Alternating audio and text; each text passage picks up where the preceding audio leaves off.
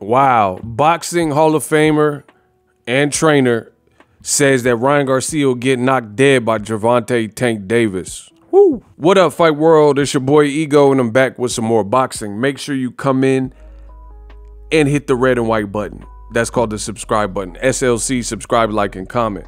Now, link in the description. Buddy McGirt, he did an interview. It looks like he's there for the Joshua versus Usyk festivities. I don't know. He had a fighter on the card or something. And he was asked about the lightweight division. He was asked about the return of Vasily Lomachenko. And he says he believes that Lomachenko would beat Ortiz, the guy he slated to fight, according to the latest reports. He also he was asked about Gervonta Davis and Ryan Garcia. And what he said, to me, is not shocking because most of the industry professionals have basically said similar stuff. You guys seen in the title, he says that Gervonta Davis will knock him dead. He says if Gervonta Davis and Ryan Garcia were to fight, he gives it 3 or 4 rounds and Tank is gonna knock him dead.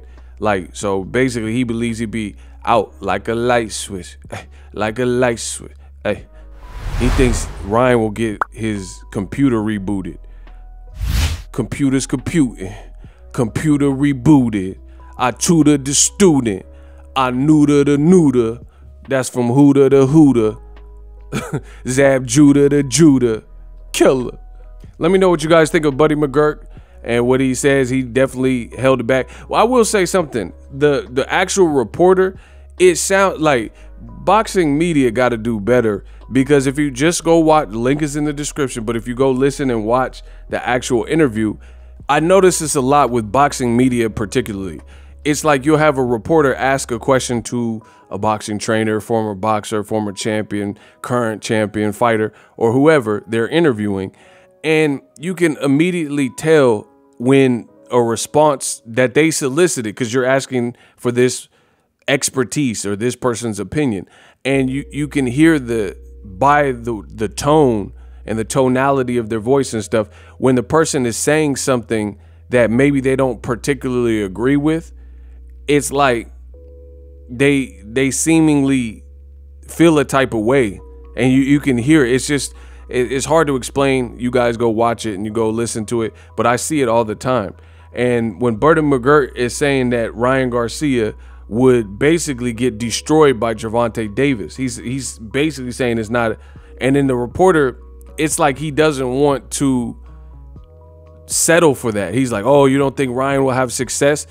Bro, he said that Ryan would get knocked out in 3-4 rounds. So where in that do you believe that Ryan would have success if he's claiming that he believes there'll be an early knockout?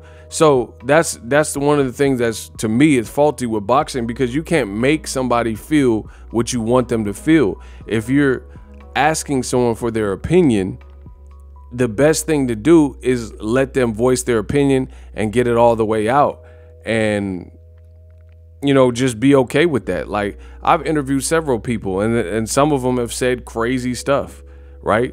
I remember Dominic Brazil, and he was saying the craziest things about Wilder. He's like, Wilder, he sucks and he doesn't punch that hard. He was saying all types of like crazy stuff.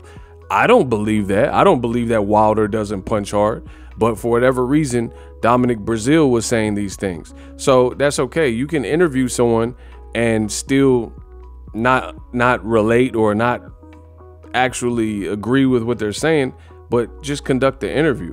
And especially when, like, we're not talking about a lot of people in boxing, like, I hate to say it, they're not me, you know what I mean? Where they have this personality and they've been doing it for a while, or Barbara Walters, or, just a known, or anybody from like the podcast world, right? Like, we don't even know who some of these guys are, and it seems like they're so hasty to interject their personal opinion. And it's just a sense, and it's just something that's tiresome, I guess, in the sport of boxing. But as far as what Buddy McGirt said, I mean, everyone's saying the same thing. I agree with him. I don't know 3-4 rounds. I don't know what round it is, but I would definitely favor Tank.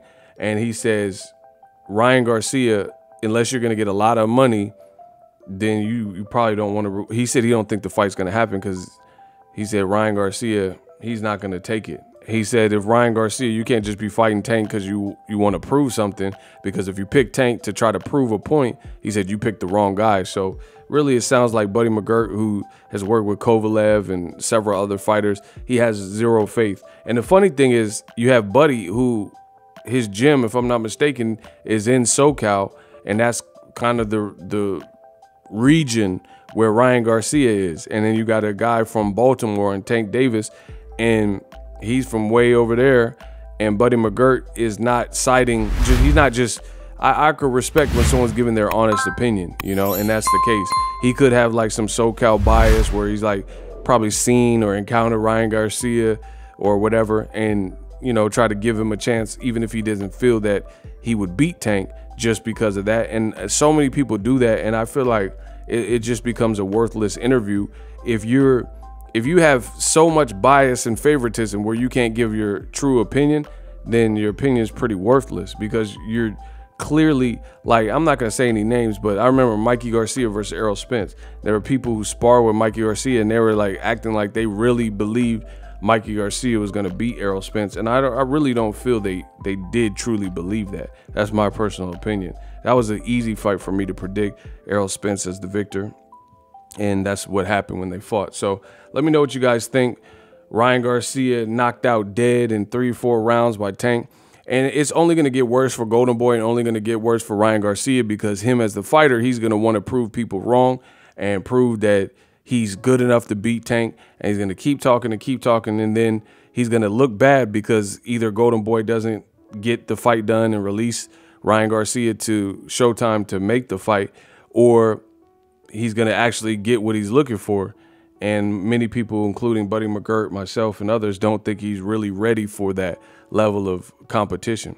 And the funny thing, too, with the interviewer that was talking to Buddy McGirt, he says that Tank Davis doesn't have a good resume. And it's like, where are these reporters getting this information? He's saying that neither one of them had a resume that stacks up. Tank has a very good resume, you know, just because I don't know what it is, but old media seems to create this notion that Tank has this bad resume. Like, if Tank Davis were to fight Jermaine Ortiz, people would say Tank is not fighting anyone good. But Lomachenko, he could fight Jermaine Ortiz, and it's going to be built up. So these are the biases that you're seeing when it comes to certain fighters, right? Lomachenko could fight Richard Comey, and it's heralded as like this big fight. But a bigger Rolly and a bigger Mario Barrios, old media acts like Tank has a bad resume and is not fighting anybody. It's very funny stuff. Drop your thoughts in the comment section. I'm the best in the business. SLC, subscribe, like, and comment, and I'm out. Introducing Super Thanks. Right here on the official Boxing Ego YouTube. Super Thanks allows you, the viewers, to show a little bit of extra gratitude, which enables me as a full-time content creator to push out the content you need in the world of boxing. Underneath all the videos, you will see a heart with the $sign in it. You can enter any amount that you find suitable as a super thanks. A brand new, interactive, and colorful way to get your comments highlighted and noticed by not only myself, but other people on the YouTube platform. Super thanks, a unique and cool way to show and applaud us full-time content creators. Hopefully you guys enjoy the content. Super thanks. The future is now. The Hibernation 5s by Kenichi Bear. Hybrid gaming and lifestyle headphones. Out of the box, you can connect to any console or PC. Bluetooth ready with a low latency USB adapter, color RGB, and extreme bass mode. The Hibernation 5s adjust to you. Whether you need a gaming, travel, gym, or lifestyle headphones, the Hibernations got you covered. The new Hibernation 5s, link in the description. Customize the way you hear the world. Welcome to the nation. Are you tired of your YouTube videos not getting any views? Well, consider TubeBuddy. I've used TubeBuddy for years to scale up my YouTube channel. Now we're sitting over 200,000 subscribers. TubeBuddy is a browser extension that offers a ton of built-in productivity and time-saving services to take your channel to the next level. Use my link in the description to get started with TubeBuddy and level up your channel faster. We working.